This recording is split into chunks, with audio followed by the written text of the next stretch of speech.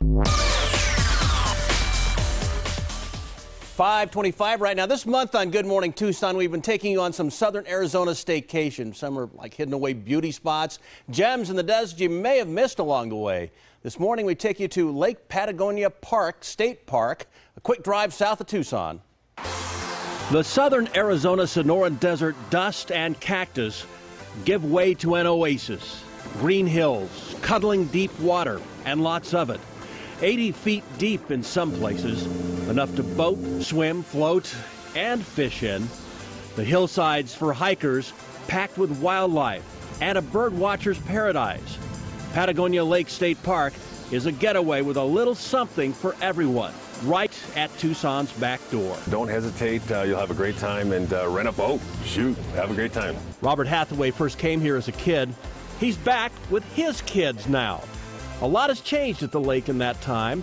It's 2.5 miles long, and park manager Colt Alford oversees all of it. It was originally built by a group of ranchers in the area association back in the late 60s. The state has developed the lake and park a lot since then, adding boat docks, campgrounds with electricity, and hot showers, a favorite of campers and swimmers. So you're here all the time. What do you have a favorite spot? What's your favorite spot on the lake? Probably the beach area. The beach has always been in this area, and the swimming area has always been in this area, but up until a year ago, it was just dirt and weeds.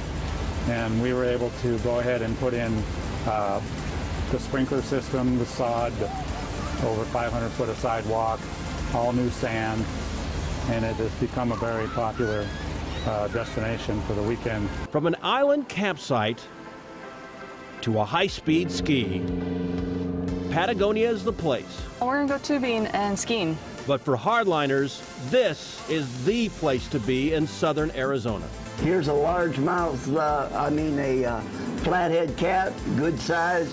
Looks to be probably 25 to 30 pounds. Jack Pedersen manages the boathouse and checks the trophies like this 56-pound catfish caught by a Tucson fisherman last year. We've had about 3 to 4 weeks ago, we had a 29-pound cat that we weighed on our machine and stuff. He brought in 2. One was 27, one was 29. Patagonia Lake State Park is open daily from 4 a.m. to 10 p.m. for day visitors. There's a $15 charge per carload to get in. Campers pay a bit more, $17 for basic to $28 for the sites with electricity.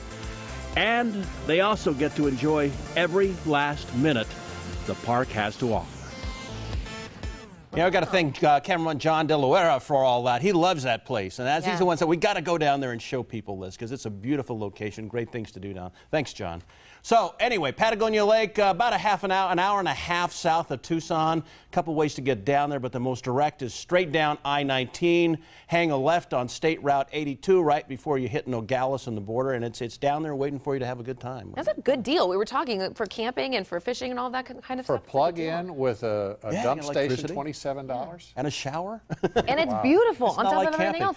They were talking about putting cabins down there in a few years. Oh, yeah, so okay. it'll be really for you. You don't even you sit on the porch and go, hey, there's people fishing. Glamping. Exactly. That's how I camp. It's a glamp. Glam camp. You like that, Al? I think that may be a new business model right there. Yeah, no kidding. All right. We can make some money on that. Let's talk about that. I think people already are. I think people already are, at least in Colorado. Oh yeah, it's a thing. Oh, yeah. wow. All right, Greg. Thank you. Thank you very much. Coming up, local ties to Cecil the